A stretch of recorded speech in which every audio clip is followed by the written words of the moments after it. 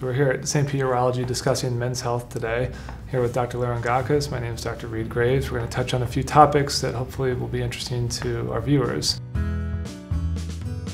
A lot of men go to these clinics that we see around town and throughout the country. What's the difference exactly if someone goes to a clinic there and gets treated for their testosterone versus coming here? Are there any tests that are ordered here that wouldn't be ordered elsewhere, or are there a protocol that's followed to make sure people are treated in a safe and effective manner?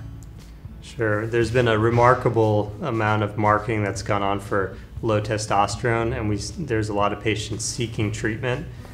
Symptoms of low testosterone are like fatigue, low libido, erectile dysfunction sometimes, so they'll often go to different men's clinic which are not run by urologists, and often will even end up on testosterone without confirming that there's a low level. So here at St. Pete Urology, we make sure that patients truly have low testosterone. We're not missing another diagnosis.